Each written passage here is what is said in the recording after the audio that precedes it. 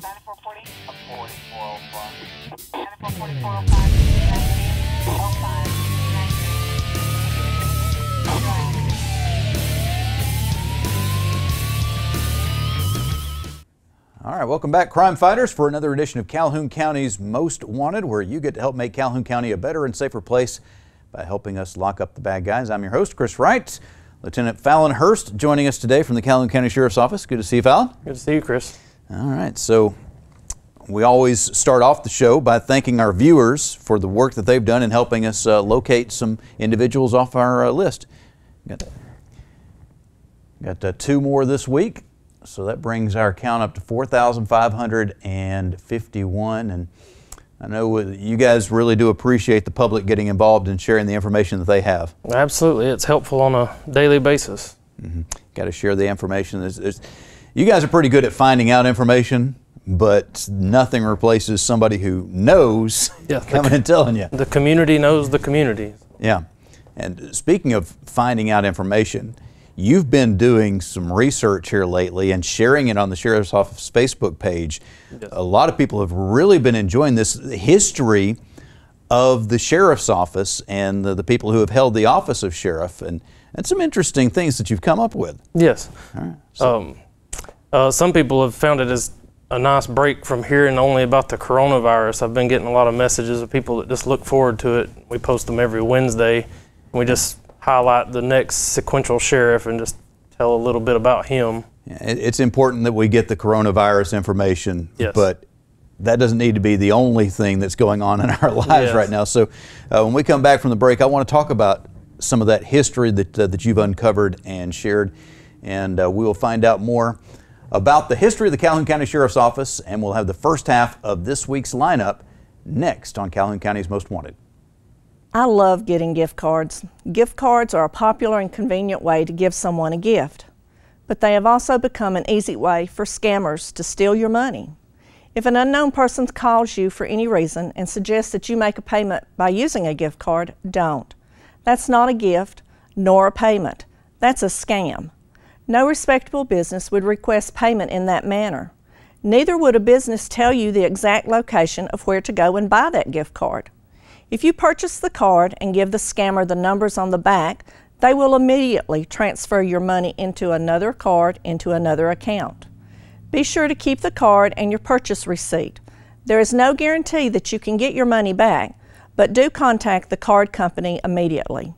For more information, you can call me, Nancy Hilton, at the Calhoun County Sheriff's Office, 256-236-6600. Let's say someone calls and says he's from the IRS. He says you owe taxes and need to pay right away by getting a gift card at the store. Should you do it? No. It's a scam. Government agencies will never make you pay with a gift card. Now let's say the caller claims to be from a tech support company.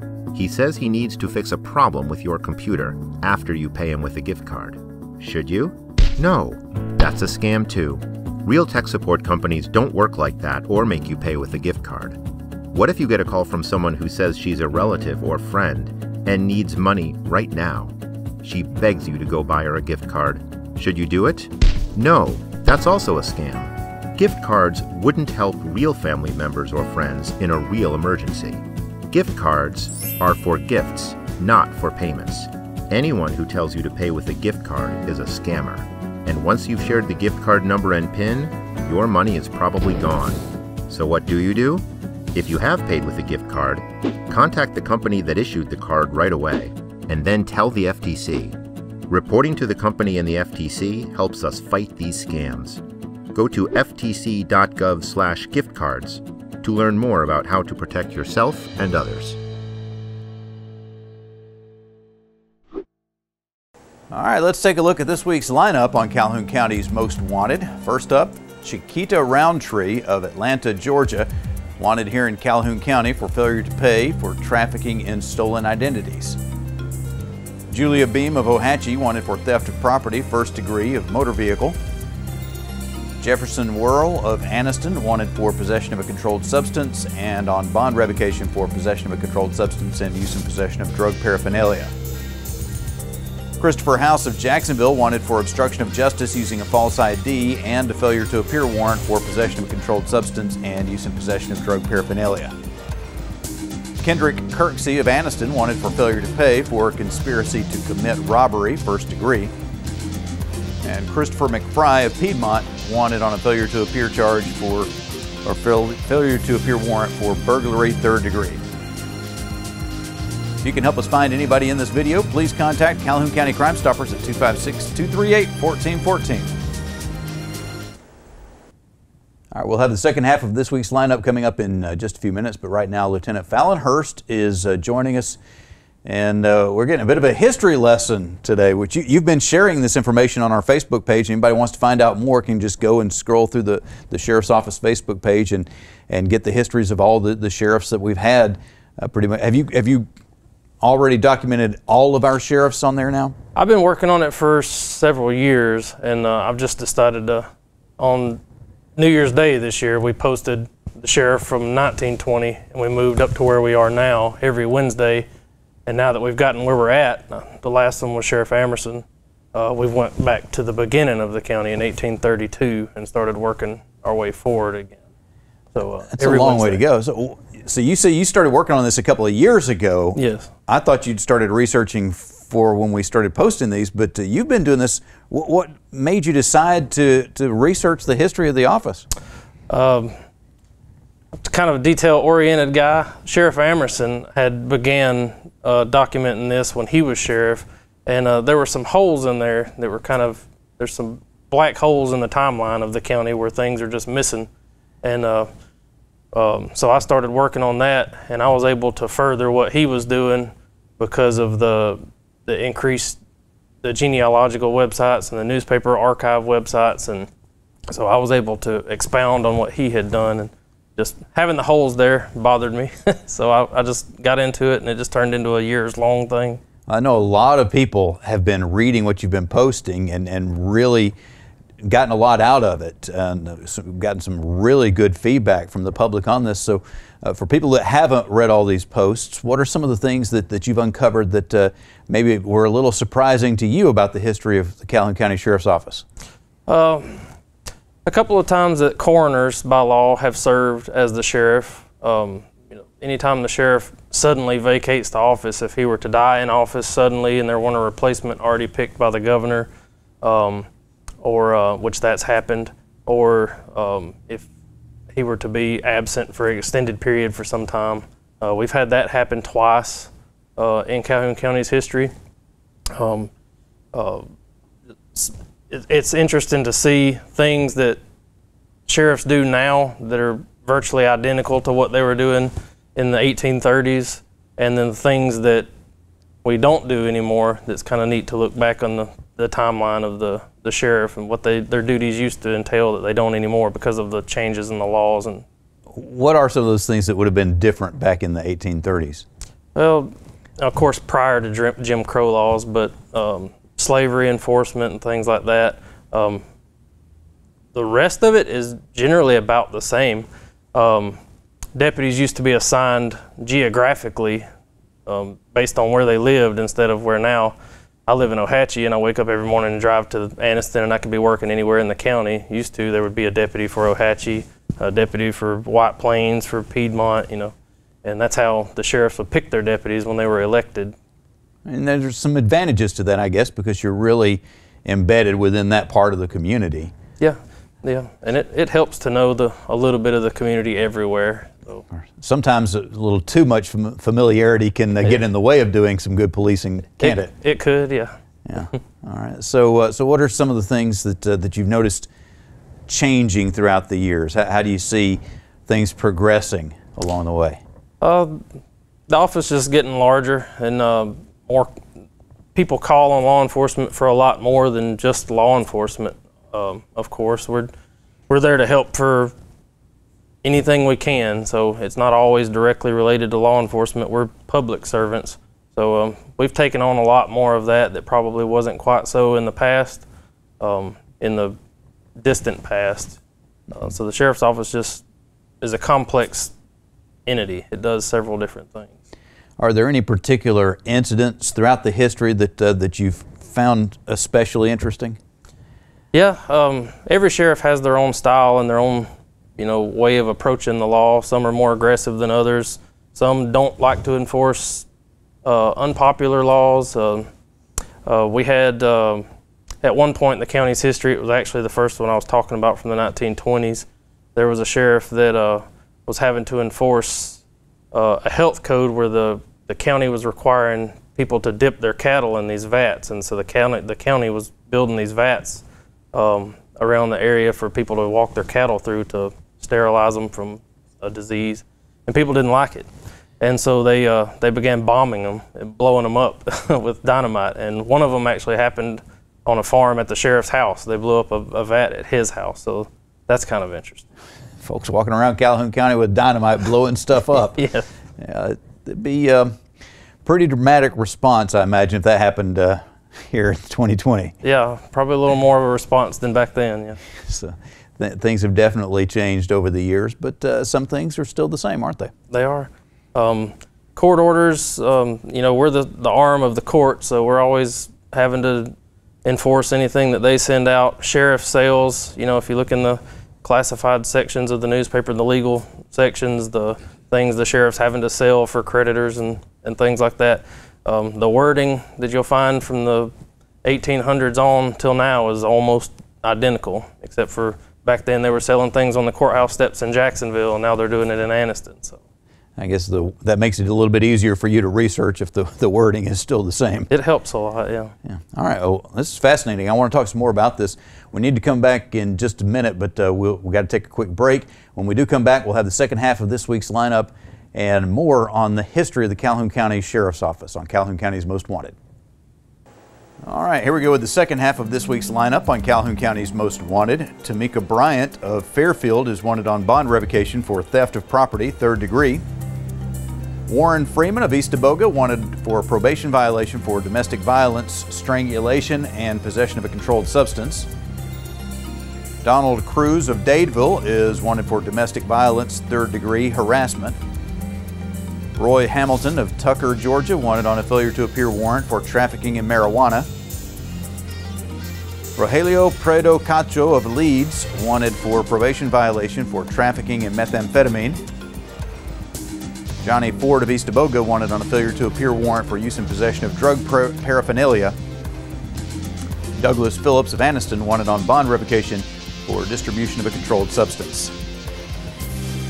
Can you help us find anybody in this week's lineup? If so, please contact Calhoun County Crime Stoppers at 256-238-1414.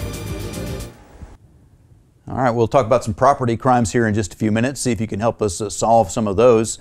But right now we're getting a bit of a history lesson. Lieutenant Fallon Hurst of the Calhoun County Sheriff's Office has been researching for years now the history of the Sheriff's Office, the sheriffs, and what happened within the office, and been posting these updates here this year on the Facebook page, getting a lot of great response on that.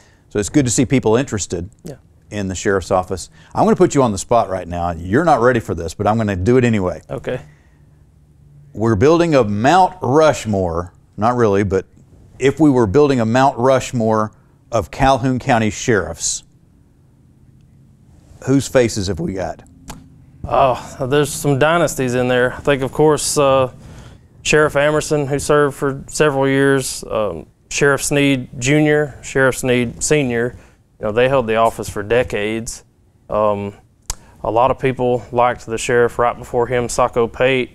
And if we're building a Mount Rushmore, once you get past 1860, the pictures disappear. So they're not going to be okay, so we can eliminate everybody before 1860 because we don't know what they look like. Not a lot of pictures. So. but after that, all right, so you've listed the most recent sheriffs. Yeah, they're probably the freshest in everybody's mind and most fondly remembered. If we had to include one from earlier, who would you go with, do you think?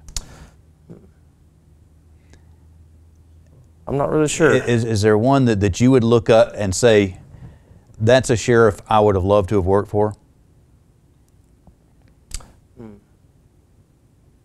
Without the list in front of me, there's 37 of them, so there's a lot to try to remember if I'm not looking at a list. Of course, you got to work for Sheriff Amerson and Sheriff Wade, so you got the two best anyway, right? Yeah, that's right. Let's give that good political answer there. That's right, yeah.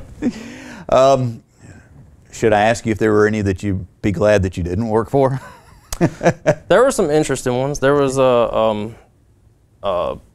Peter Cotton, Easter, but Peter Cotton in the 30s, he refused to enforce prohibition laws to the point that a grand jury tried to have him impeached and removed from office, which they didn't.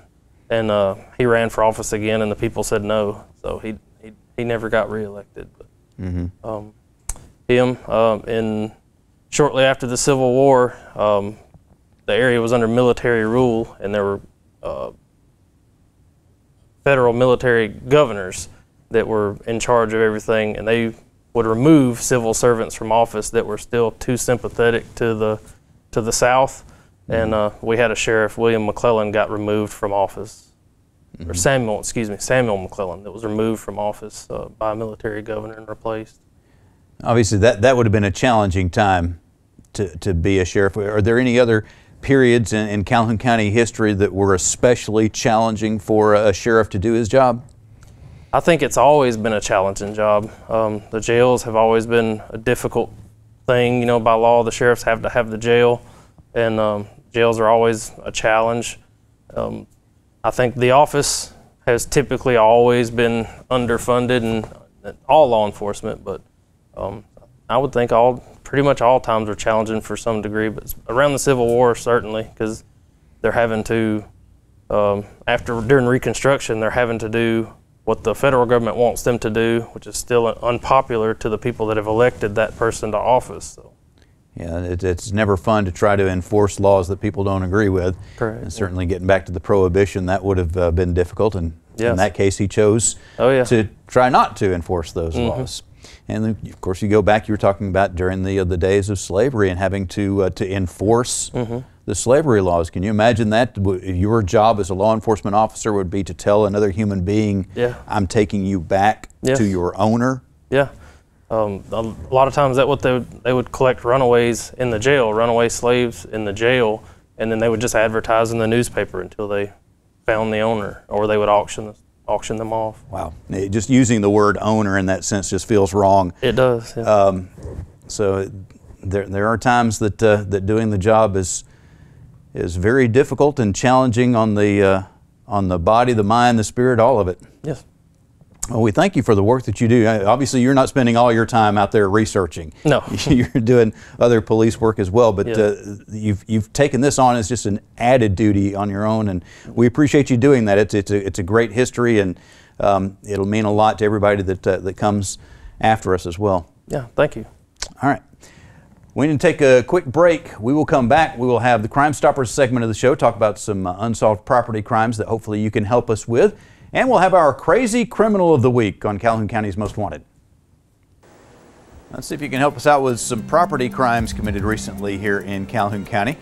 During the early morning hours of April 9th, an unknown person attempted to burglarize a home located on Kenyon Drive in Ohatchee. Between April 3rd and April 10th, a Troy-built riding lawnmower was stolen from a residence located on Bama Trail in Ohatchee. Between April 5th and April 11th, a Husqvarna weed eater and a 5-gallon jug of gas were stolen from a shed on Circle C Road in Alexandria. If you have information about any of these crimes or others, please contact Calhoun County Crime Stoppers at 256-238-1414. Stupid! You're so stupid! All right, so it's time to embarrass somebody. And have you had anybody come to the sheriff's office with some really odd requests for the coronavirus? Yeah. Anybody bring you in their drugs and want you to test them for the virus?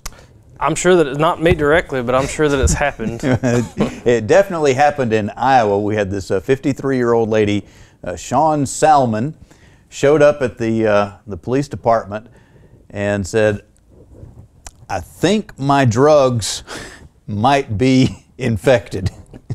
So she showed them, I think, 14 ounces of meth. Wow. And wanted them to, test it for COVID-19. Do you have the proper equipment to test meth for COVID-19? No, we don't. No. But we would certainly take it and test it for other things. Test it to make sure it was what she said it was, Yes, and then she's going to be having some possession charges, isn't she? Yes. 14 ounces.